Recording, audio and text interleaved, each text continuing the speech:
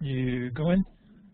Yeah, we are now live, at least on WebEx Memorex. Okay. It's just Lyn Buchanan and I here, Aesthetic Impact Informational Services, and we're going to have a small exercise in why it is important to develop your senses. And this exercise is termed Developing Your Observational Skills. Describe this scene. And I'm just going to let Lyn lead this exercise, and people who weren't able to be here with us today can tune in at their leisure via recording. So go ahead, Lyn Buchanan. Okay. Excuse me. Controlled remote viewing, everybody gets the idea that it's psychic. It's not. Controlled remote viewing is a process whereby you get in touch with your subconscious mind and you communicate with it to find out what it knows. And part of the way of communicating with it is to ask it questions. And now in the CRV training, we teach you how to do that, how to communicate. But this exercise is called a phase to it because phase 2 is describing what you get. And there are a lot of phase to it pictures similar to this on our website at crviewer.com, and they're freely available. Anyone can call them up and look at them and start describing. Now, one of the reasons we do this is because the interview and report process that CRV is a very organized way in which you can get the most information possible. And once you learn how to do this with CRV, it extends into the rest of life too, where as you are asking questions of people or as you are seeking information, you can do it in an organized way that will help you get the most information possible. For example, this picture here. Which I'm trying to center up and blow up. Okay. There we go. You can see more detail. Mine didn't change, but okay. The normal person might say, well, this is a sheep ranch. Okay. There are millions of sheep ranches all over the world. That doesn't really tell you anything. The way a organized, controlled remote viewer would do it would be to say, look, there's something here that's man-made. There's also something biological. There's also land, and there's also some plants, vegetation or, plant life out there. Then you go to the first man-made and you say, oh, describe the man-made as best you can. Well, it's white, it has a door, it's round, it's got patchwork, it's made out of patchwork, looks like something somebody could live in. In fact, it is, it's a yurt.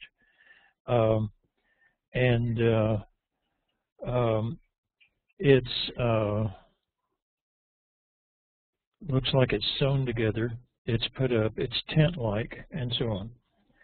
Then you go to the second man-made, and you say, well, this is rough hewn, it's made out of wood, it's got a flat top on it, it's got square edges, the color is brown, the roof is bluish, and out in front of it, it's got what looks like some kind of stonework or else just ground that is trodden flat by people or whatever. Over in front of the white one, the yurt, there's a little walkway coming out with a fence around the entire thing. Okay, the fence is brown. It looks like it's made out of wood. It's 2 horizontal strands and is, built just in the regular old fence style. Now, the fence completely goes around another area where the biologicals are. The biologicals are short, furry, fluffy even, I guess you could say. They have an animal smell to them, and they're crowded. There's a great number of them. Most of them are inside this fenced-in area. Some of them are outside, and the ones that are outside appear to be whiter than the ones inside because the ones inside are brownish. Outside, there also seems to be a human-looking figure out there, which seems to be standing there watching them. And this is all on ground which is barren. But beyond that, there is grassy land, bushy land. There are some trees on further out. The trees are red on top, and you know, signifying that it may be fall or something like that. And so, in the process of just simply going through and starting with what's called gestalts. Gestalt is the e-ness of something. There's landiness, there's vegetativeness, there's bio-e-ness, there's man-made-ness about the site and everything. And there's a fenced-in quality, and so on. So you get the basic qualities, and then you go back and you simply say, now the first quality I was telling you about is, and you start describing it. And so this organized method has helped the U.S. military to gain intelligence information, spying type work, gathering of intelligence for foreign plans and intentions of leaders, and foreign military operations. And so this is a well-developed system, and it works really well. And this can be applied to anything. You go in, and a nurse goes in, and she says, you know, how are you today, or how are we today? And she gets an organ recital, and that, you know, this organ hurts, that organ hurts, and so on. But at the same time, if the patient is saying, this organ hurts, then you go back and you get details on it. You get all the gestalts first, and then you go back for the details on each one. And as you do, you ask the appropriate questions on each. Let's say an auto mechanic is asking, okay, what's wrong with your car? Well, it makes a rrr sound. Okay, there's the rrr sound. You've got the car, you've got the sound. Now, specifics. Where does the sound seem to be coming from? Is it high pitch? Is it low pitch? Is it constant? Is it just every now and then? Is it only when you step on the gas? And things like this. And as you ask these questions, you get more and more detailed information, which is going to help you make decisions. It's going to help you understand what's going on a whole lot better, and so forth. And so anyway, this is the part of the controlled remote viewing process where the detailed information is gained. And there are, of course, a lot of other very important parts to the CRV process, but this is the one where you simply sit and you say to your subconscious mind, give me the main things. Oh, okay, there's something man-made, there's something biological, and there's land. Okay, good. Now let's go look at the man-made things. Now let's go look at the biological. Let's get the colors, let's get the shapes, let's get any sounds that are made, let's get any smells that are made, and so on. I can tell you, I don't think I need to tell you how the sheep pen smells, but inside the yurt, there's definitely a smell of a thing called arc, and that is fermented mare's milk, and it puts up a smell, and there's a habit that these Kyrgyzstani sheep herders have. When you go into the yurt, you reach over and you stir the milk, the fermented milk, so that it makes it a more fermented drink. And so these smells that you pick up from your subconscious mind, maybe inside or outside or whatever.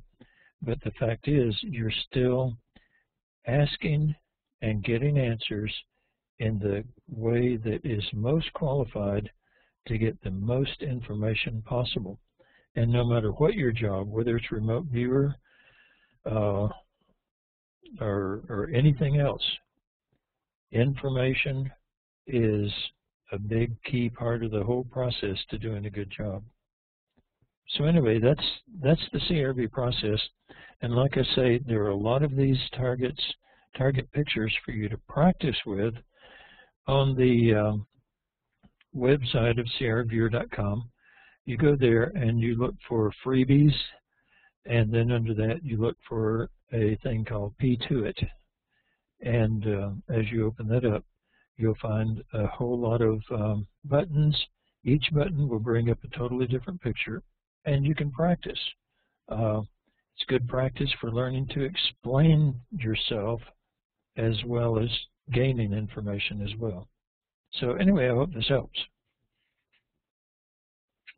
It definitely helps. And on my screen, I've been zooming in just a little bit on some details. Like on the right-hand side of the yurt, for instance, there is something that appears to be a bicycle tire. And a remote viewer might pick up on that. But I'm just observing in this picture. And it almost looks like a statue up on the left above the yurt, but I think it's actually a rock with probably a sheep or a dog going over it, but I can't swear to that. It's a little blurry. Yeah, that's what it looks like. Do you happen to notice how many biologicals would you say are in this photo? Counting the sheep, you mean?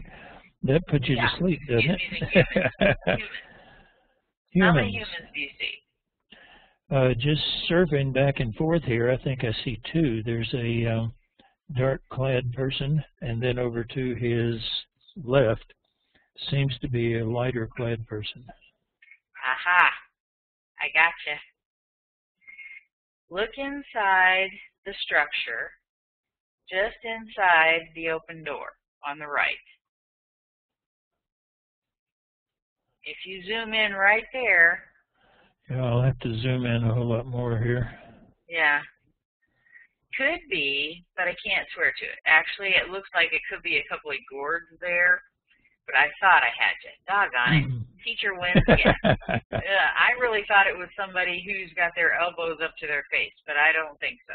You know, they're washing their face, their elbows. But I'm really, it's fuzzy.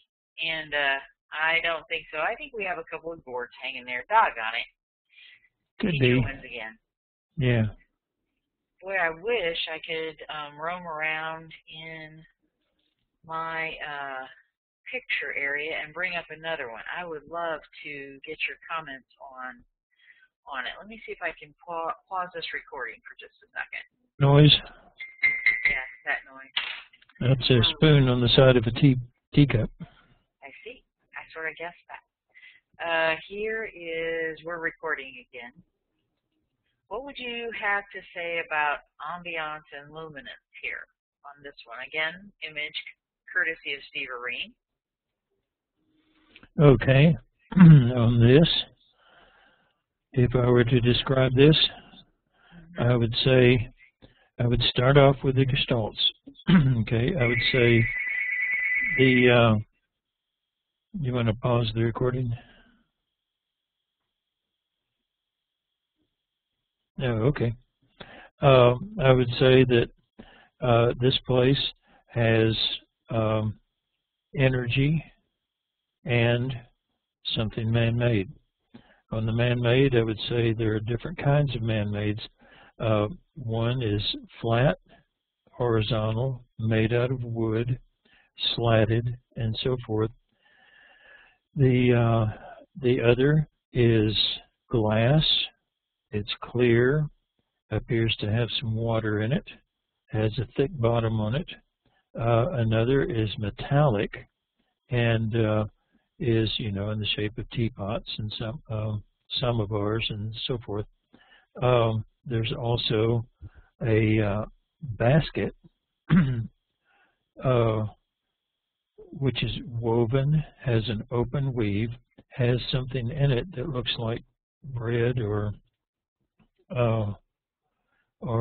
some kind of napkins or something. There's a far wall, which is vertical, appears to also be made out of wood.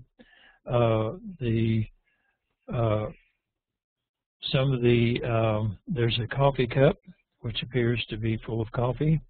There's a set of candles, which appear to be white. They're wax. They're lit from above, from the flame on each one, and so on. Over to the right of the right teapot, there is a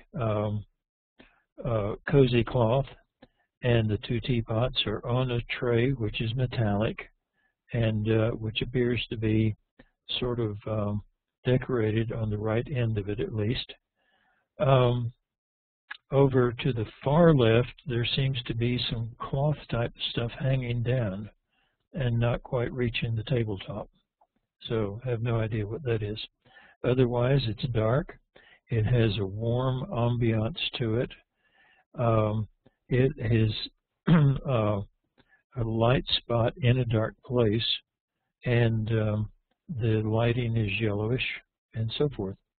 And so by giving descriptors like this, you know, you can describe the ambiance. You can also describe the feeling. And this place feels cozy and homey and friendly. And this place just has a welcoming feel to it. That's and the word, welcoming. Yeah. Yeah. And friendly. Yeah. It's as though if you were to walk up to this place, you'd be poured a cup of tea. Yep. Just like that. Yep. I agree. The candle wax is dripping. It doesn't look like it's been lit very long because there's not a lot of dripping. And so the candles are tall. They're not, and the tops of the candles are flat rather than sort of melted out over to one side, which would indicate that they've been burning for a long time. Mm-hmm. I like the silver on the teapots and coffee pots compared to look at the verdigris on especially the lone candle.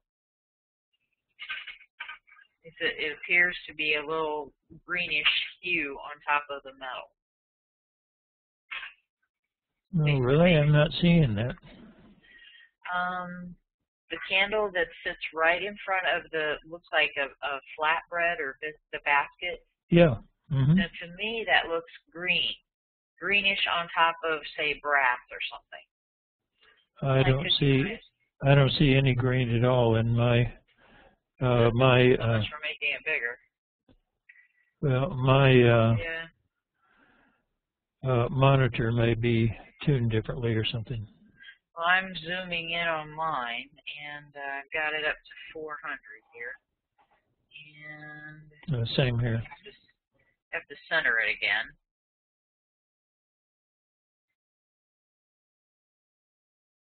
Now down at the bottom of the candle, around it, there might be some greenish type stuff, maybe from another candle, who knows? I meant the candle stick, per se. Oh, the candle stick, okay. Yeah, sorry about that. Maybe I didn't say that.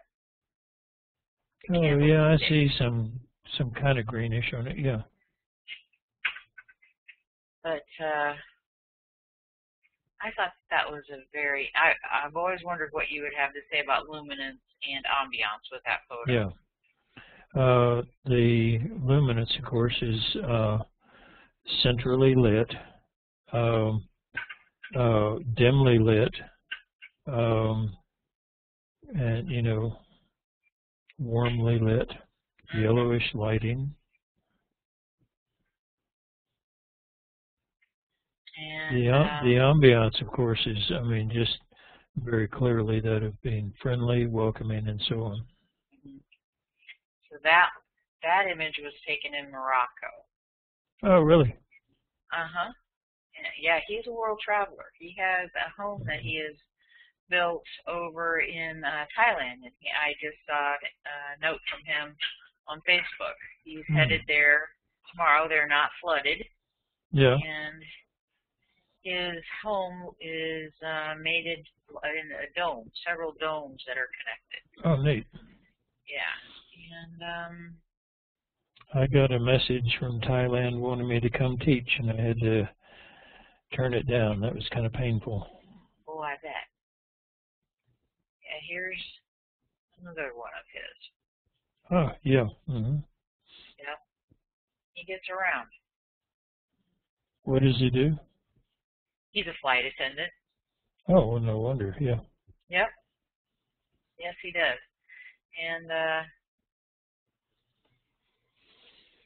I'm trying to think if there's any other points about P2 exercises in general. We talked about how they would be important to remote viewing, but anybody who observes for a living or hobby, whatever, you know, whether it's someone who needs to observe their environment in law enforcement, or you mentioned nursing. Yeah. And, of course, you know, there are several TV shows now and detective shows where they have this consultant comes in because the consultant observes things that the cops just naturally pass right on over. Monk, Castle, Unforgettable is another one that's on now. And these are all shows that have simply a person helping the police simply because this person observes. I mean, can see what's right in front of them.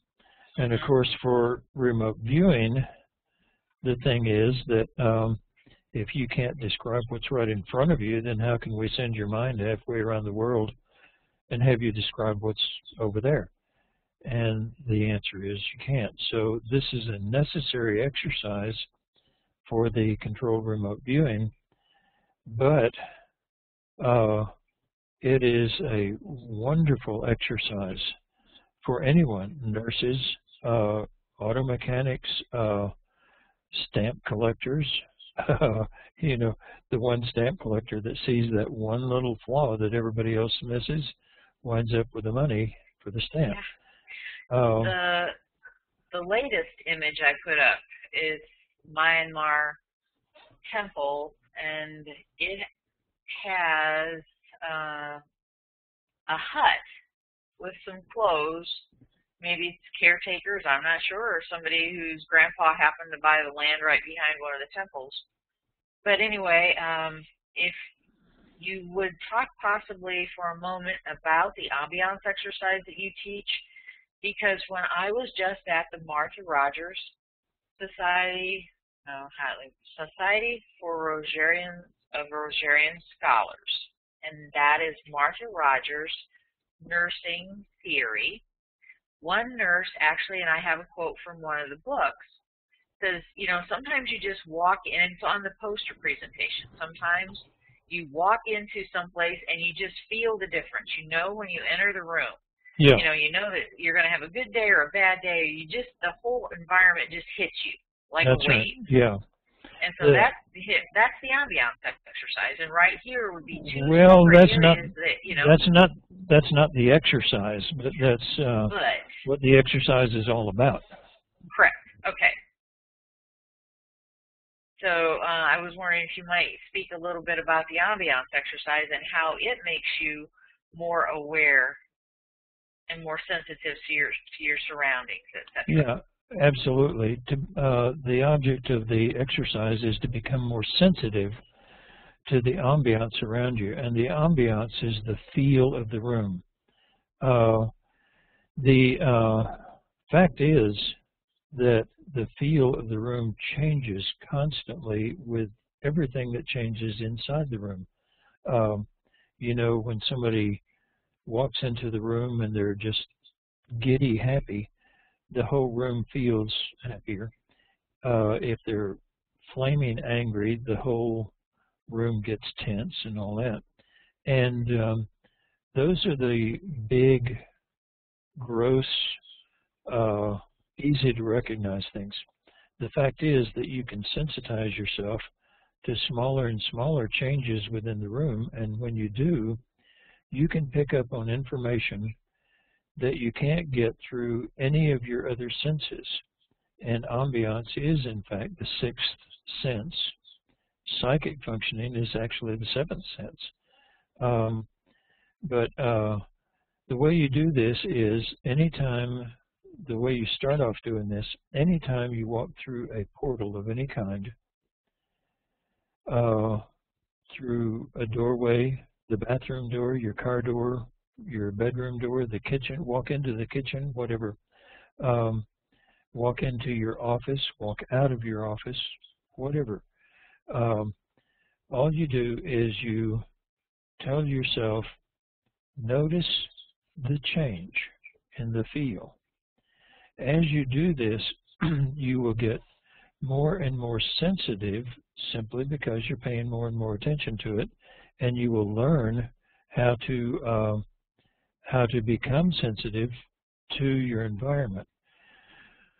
When that happens, some actually kind of strange things start happening. You realize that that you are picking up on things from the people around you, from the things around you, and so forth. And you're standing and talking to a person, and that person all of a sudden lies to you. The ambiance, they may be a perfectly good liar, but the ambiance is going to change, and if you're sensitive to it, you'll pick up on the lie. If they're telling the truth the same way, if there's something important to them or not important to them, you'll pick up on those changes in the ambiance. This ambiance exercise has actually 20 steps to it, and the higher steps are such that without looking, you can tell whether somebody walks into the room with a red shirt on or a blue shirt or something like that, simply because the change that is made in the room will be able to be picked up by the very sensitive person. And this isn't psychic. It's just that you start being aware of things in your own immediate environment that the other people around you are totally unaware of. And well, knowledge is power. To use the U.S. intelligence efforts motto, knowledge is power. And in the workplace, in the family. One of the worst things that a wife can say to a husband is, I'll tell you what's wrong. You don't know what's wrong. That's what's wrong. And one of the reasons it's bad is because she's right. He has no idea what the problem is. But if a man becomes trained and becomes sensitive, he can pick up on what's wrong even before she does. And so the difference that things like that will make in your life, in your interpersonal relationships and so on, are vast. I mean, they're just enormous differences. And all it takes is to start out by simply, if you work in a cubicle, fine. What's the ambiance in your cubicle? How does it feel? Now then, walk out of your cubicle. It's going to feel different. Each time you walk out of your cubicle, it's going to feel slightly different from the way it did the first time, because the interactions in the office are being different. And if you can pick up on that sensitivity, if you can get sensitive enough to pick up on that change in ambiance, you have just solidified your place in the workplace or in the home. You have a teenage kid, hey, you better learn the ambiance, because there's no telling, what'd you do at school today? Nothing. The way that teenage kid says nothing can tell you an entire book about what that kid did in school today, or after school, or before school, or whatever. And And this is a very valuable exercise. You need to learn it. It's not on the website right now. I plan to put it on the website, and I'm not trying to sell you a book here, but if you get the book, The Seventh Sense by Lyn Buchanan, all of these exercises are in the back of the book and the appendices. And so these exercises, whether you're remote viewing or not, can actually change your life for the better. Was there anything else you wanted to know about the ambiance exercises? Well, just for anyone who might be listening, and we do have someone who's joined us who's never, I don't think, been in one of our webinars. Let me check in here. I hear some background noise. Hello. I'm not sure how to pronounce your first name. Fletcher? It looks like. Fletcher, are you able to hear all right? This is just an audio check.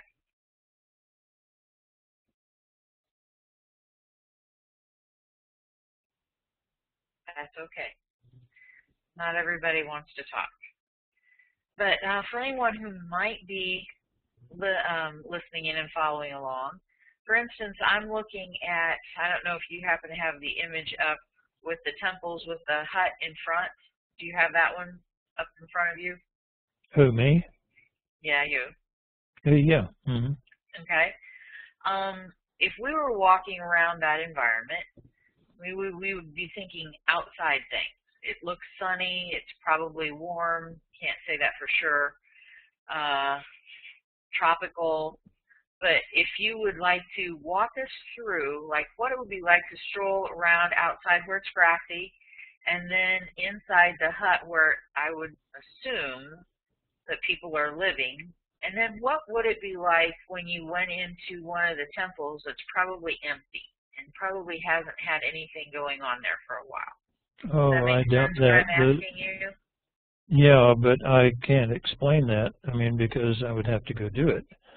But wouldn't you think that, I mean, there are tons of old temples sitting here. Don't you think they'd be musty and cool and so on? And yeah, musty and cool and ill-kempt, you know, not kept up really well. However, they're not in disuse. I know that. Okay. They are in use. They're just... every one of them, you think? I mean, there are a lot of them here. Yeah, just about every one of them, yeah. Wow. But they're not kept up really well. As far as the homes, just judging this home, which I shouldn't do from the outside, it looks pretty primitive. Now, they may have, you know, 5 TVs in their bedroom in there. I don't know. But, right. They have laundry hanging out off to the right. And I was just thinking the environment outside in the smells would be different. And there would be people living in the little hut or cottage, if whatever you want to call it, compared to the temple, where it would probably be cool and, I don't know about damp, but dark. And people would come to visit and then leave, yeah. Other than where you've directed everyone on your website and to the back of the Seventh Sense to have a more structured understanding of all the exercises that you've tried to just touch on with us here, anything that you could recommend other than your website, just daily things or tools that you've seen out? Like, I know people who don't work with color very much, and you can refer them to color charts in paint stores, or, because I've actually done this, I've sent people to paint stores and told them to look at the colors there. And yeah, but the thing is, have they ever gone? I don't know. They've asked me for advice because they don't, to me or to them, you know, all pinks are red. Yeah. And, you know, and you don't have to be able to put a name to each one, but it's good to be able to start picking up the changes. Well, yeah, so, that's true. You know, any brilliant suggestions along that line that people might be able to do? Well, for things like colors and sounds and so forth, we have an exercise called Go Hug a Couple of Trees. If you see an orange look for another orange. And you find another orange, but then you look back and forth between the two to see that they're different colors of orange. You will call them both orange, and yet you'll see they're different colors. Let's say you're going to a yard sale. There's a hairbrush there. Reach down and feel the hairbrush, and then look for something else that's bristly. Or there's a box. Pick up the box, see how heavy it is, reach over and pick up another box, and compare the two. As you do these, you start sensitizing yourself to weight and to differences in weight. And you can actually get to where you can pick something up and tell how much it weighs, I mean, to the ounce. I worked in a carpet shop one time, and the owner could walk into a room, look around, even with the furniture in the room, and go back and cut a carpet that would exactly fit the room. Now, he never measured. It would exactly fit the room. All of the little pieces that go over into the doorway were in exactly the right place and all that, simply because he had done this so many times. He had sensitized himself to sizes. He could look at the furniture and know exactly what color carpet would match. It's practice. That's all it is. And if you do that, what you're going to find is that you are sensitizing yourself to the world around you, and you will start seeing things that I mean, people standing there and looking at the same scene will never see. One of the big dangers of riding a motorcycle is that people look for cars, and you can have your headlights on a motorcycle and all, and they won't see you. They'll pull out and run into you. And yet, you know, it's not that hard an exercise to simply look around you and start seeing the scene that is right there in front of your eyes, and start noticing things.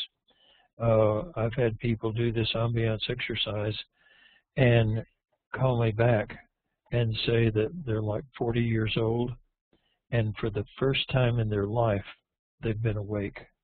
They feel like they're awake and seeing the world around them.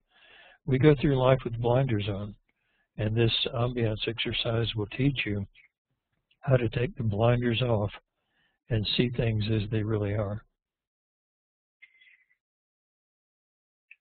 And I can vouch for the fact that I don't know so much lately, but usually, say if the power's off and we're on emergency generators and so on at work, I'm the first one that I'll know as soon as the air comes back on before anybody else. I'm usually a few seconds ahead of them. Yeah. But anyway, I'm looking at this image, and some things we take for granted are relationships. Like the relationship of this little hut to the big temple behind it, and dimensions. But anyway, I was just seeing if there's anything the relationships of sizes and shapes and all that. The size of the temple that's right there in the center as opposed to the one that's over behind the tree, and so on, and the shape and everything else. But the thing is that we do go through life with blinders on, not only in seeing things, but also in hearing, and with every other sense that we have, ambiance included, and psychic included, in fact. And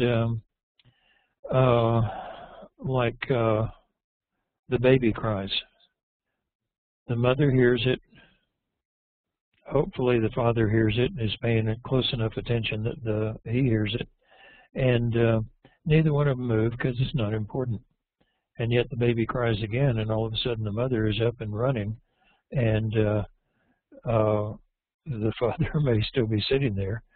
The mother knows the difference between the tiniest differences between the two different cries, and she knows which one's important and which one's not.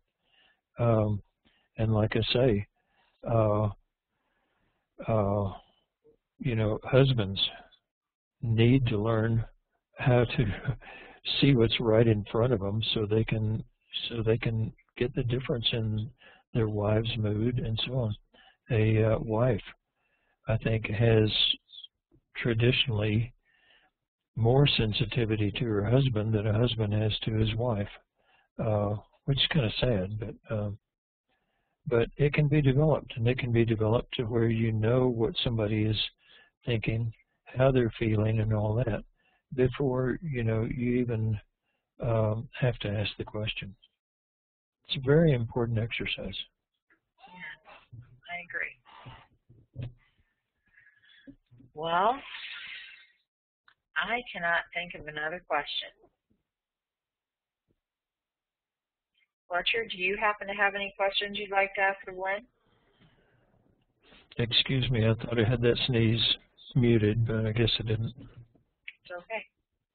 I didn't pick it up. Oh, good. Fletcher, there's a chat area down below there, or Fletcher. There's a chat area down below there that you can type in, and it says send to host or presenter, or host and presenter. And if you type in there, we can pick up on any questions you have or anything you want to say.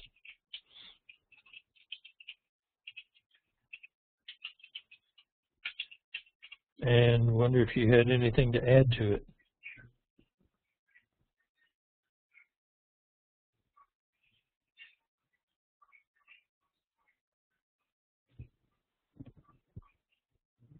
Here we go. I have a message. I don't have any questions. Oh, okay. Do you have any answers? We need those too. It was nice of you to join us. Yeah. Well, I don't think I have any more questions. Any last minute thoughts? Just practice, practice. That's, you know, you have to practice at life. You can't just skim through it and miss all of it. So No dress rehearsals. No, and no encores either, as far as we know. Yeah. Okay, well, I can't think of anything else. So thank you very much for being here for us, and I will post on a few lists that we did this if anybody would like to listen in, and it will be there for them probably in the next day or so. Okay. Aesthetic Impact. Okay. Good deal. Thank you. Okay. All right. All right. Talk to you later. All right. Bye-bye. Night.